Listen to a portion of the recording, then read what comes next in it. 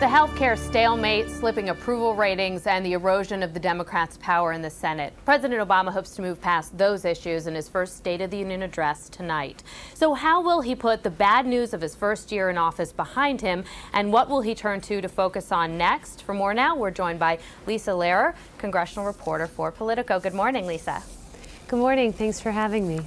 Great to have you here. The American people have spoken in their polls. The important issue for them is jobs and the economy.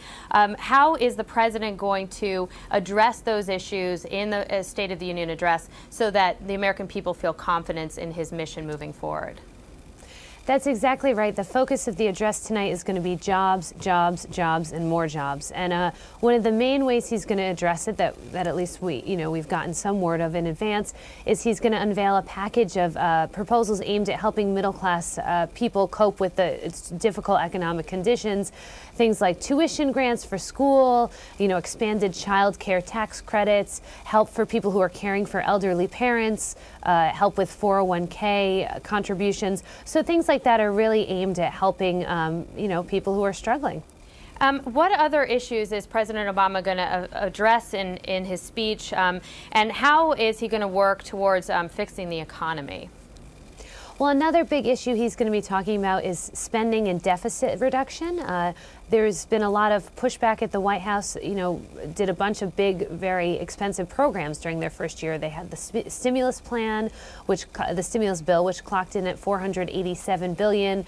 They bailed out the banks, they bailed out the auto companies, and those things all cost money. And there's been a growing feeling, at least in polling, that people are concerned about this level of government spending and what it's doing for the deficit. So one thing the president's going to do is announce a freeze on all discretionary spending, basically all non-military related expenses, with the exception of a few big, entitlement programs like Social Security and Medicaid.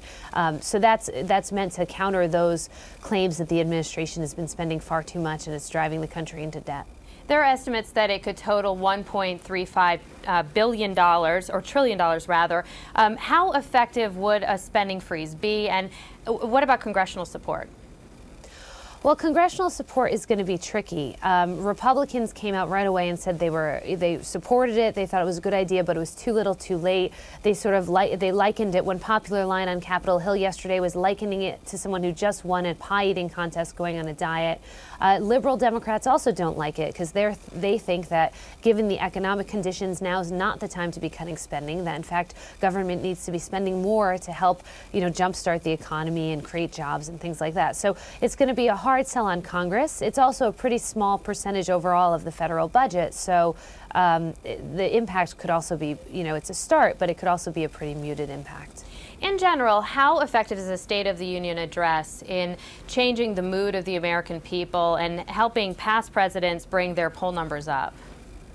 Well, it's definitely a good point for President Obama, certainly, to hit the reset button. And this is sort of a venue in which he really excels.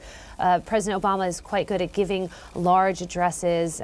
He's obviously a brilliant orator, and he's really good at sort of restarting things in those types of venues. So people have high expectations for the State of the Union, but I think tensions are higher than they've ever been in his presidency before. Certainly with the Democrats losing Massachusetts last week, that's raised a lot of concerns within the party, between, and sort of laid bare this divide between moderate Democrats who say who interpret the results of Massachusetts as saying we need to change our approach in Washington, and liberals who say we need to make good on the things we promised. And the problem, we lost Massachusetts because people were disenchanted with the fact that Democrats haven't achieved everything they came into Washington to do. All right, Lisa Lerer from Politico. Lisa, thanks for joining us. Thanks for having me.